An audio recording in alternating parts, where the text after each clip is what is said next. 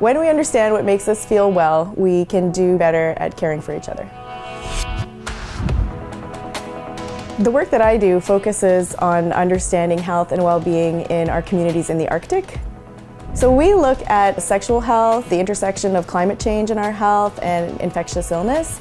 And then we also look at positive protective factors like having positive relationships, family support, and lots of love all around us.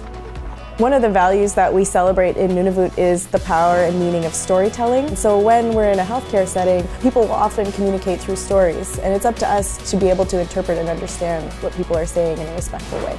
If I could go back and speak to my younger self, I'd tell her, just stay focused, stay calm, just breathe, and follow your heart.